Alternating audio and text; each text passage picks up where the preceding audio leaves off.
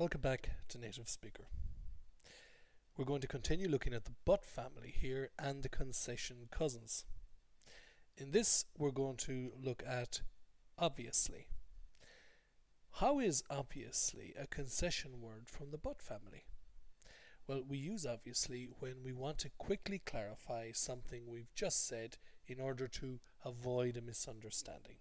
So native speakers use this when they want to be diplomatic and ensure they are not misunderstood after they have said something and want to promptly add a counterpoint.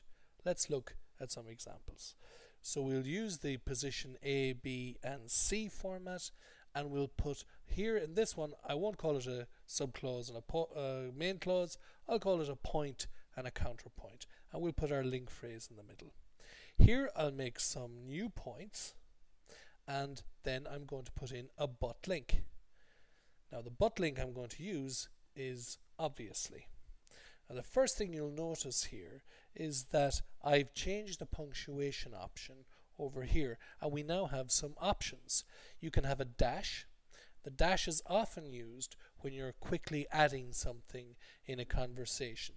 It is, I suppose, on the informal side rather than formal, but it sometimes might come up in a report if the tone of the report isn't too formal. But yes, it would be used in a lot of conversation. It can be used in another written format, as I said, if you're quickly following up. It is possible to use the semicolon, and I've even included a full stop down here, and you can see then that it's a capital O. So Korean food can be very spicy. Obviously, it's really tasty. So in this case, maybe you're talking to a Korean friend and you might complain a little bit about how spicy Korean food is, but very quickly you're going to follow up and clarify that you're not criticizing it fully, that it's really tasty. Americans can be very straightforward and direct. Obviously, I mean in an honest and nice way. So you'll see here that I've put in I mean in red. Why? It often partners these follow-up but phrases like obviously, because you're clarifying. So I'm just putting them in there. You don't have to use them. I just want you to be aware of them. I'm not really keen on Italian cars. Obviously, they're very stylish. I'm just more into motorbikes myself. So maybe you're speaking to an Italian person and you quickly want to clarify that you're not criticizing their very famous design and their car industry. Lorraine isn't really into athletics and sports, to be honest. Obviously, she's in great shape. It's just that she's really busy these days. So in case that we would get back to Lorraine, that you were suggesting that she wasn't fit and in shape, you're clarifying the point here. You'll notice here as well, it's just that, and just is often used when you're explaining a point. So that's a very popular phrase when you're explaining. And in this case, it's not a bad partner to include with obviously. So sometimes we add more than 1 spoon of sugar to the cup in order to, communicate more effectively. Mark is having problems with certain aspects of his schoolwork. Certain aspects of is the formal version of some of. Okay, it's not super formal, but it's pretty formal, more formal than some. So Mark is having problems with certain aspects of his schoolwork. Dash.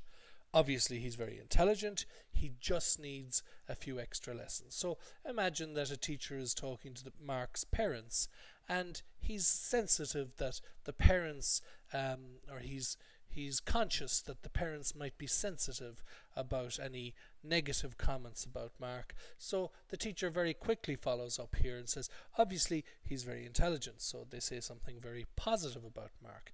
He just needs a few extra lessons. And again, we see just as this ameliorating spoon of sugar, this additional word that shows you're not trying to be negative. Sarah is very expensive in terms of her consultancy work. Dash. Now, obviously, she's very, very good. It's just that she's not cheap. Now, I've added now here, just so you can see that native speakers sometimes do that.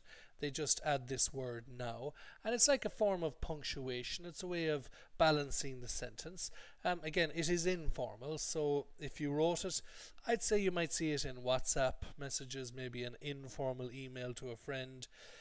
or a very discursive conversational style article, maybe in a magazine, but not for a formal essay or like an IELTS essay or something like that.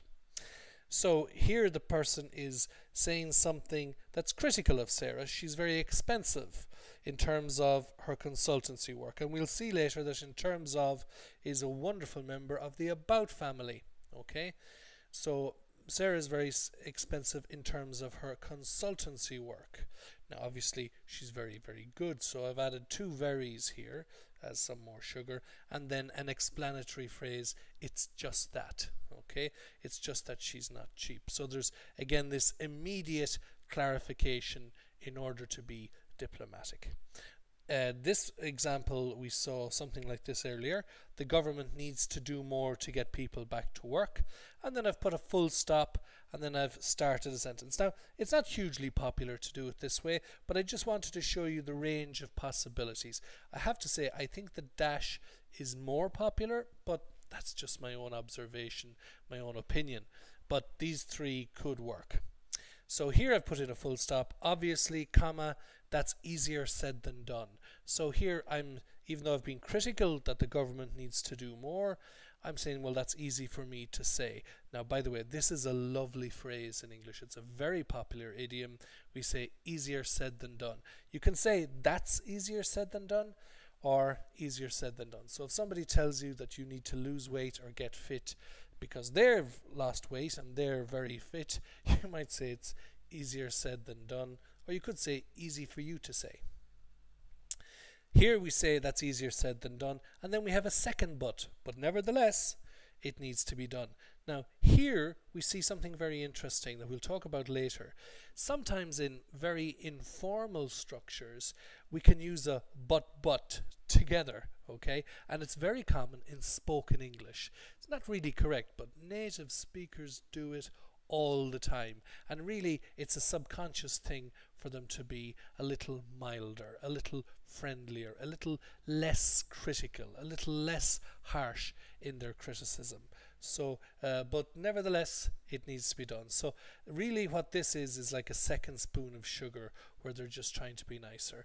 If they weren't trying to be as nice, they wouldn't put in the second but I want you to be aware of that sometimes when native speakers are using English informally. Now you'd never do this in an essay, in a report in college or at work. You would never write that, but it's very common in spoken English. Okay? So there are some nice concession phrases using obviously. Don't forget these phrases here that I've added in with them. I mean, I'm just, it's just that, easier said than done. These are added as extra sugar to quickly clarify that you're, trying to be a little bit more diplomatic. Now, look at this. Some options for obviously.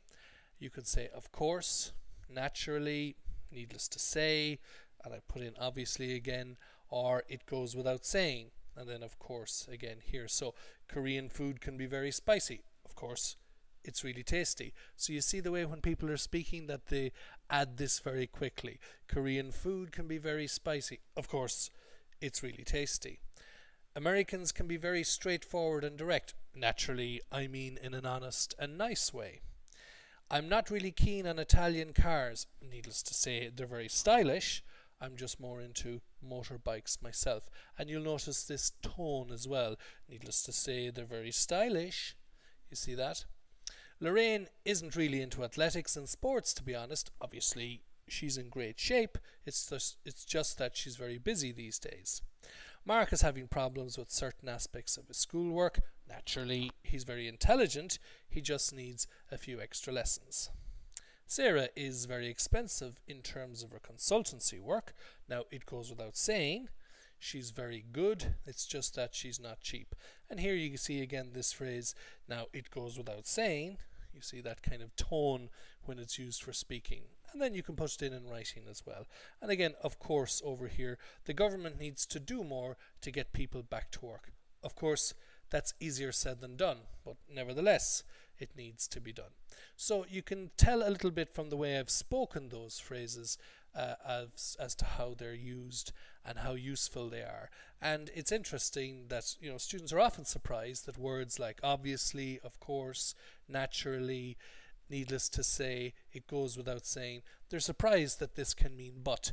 But as I've said, there is a nuance to a lot of these members of the but family, and even though this is concession, this particular group of words, they are used. Why?